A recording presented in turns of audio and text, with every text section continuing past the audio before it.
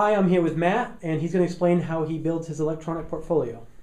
Okay, first you go to learneverywhere.org and you click on the middle school link on the side, 8th grade technology,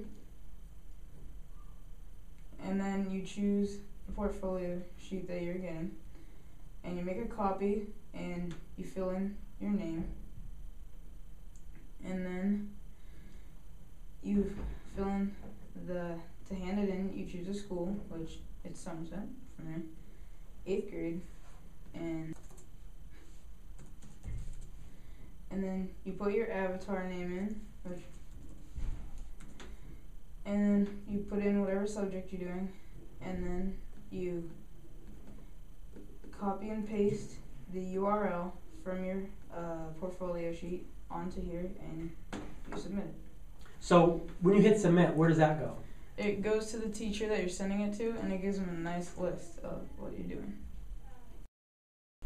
And then once you do an assignment for whatever you're doing, like language arts, which I'm showing, then you can paste the URL from the document and they can check it out.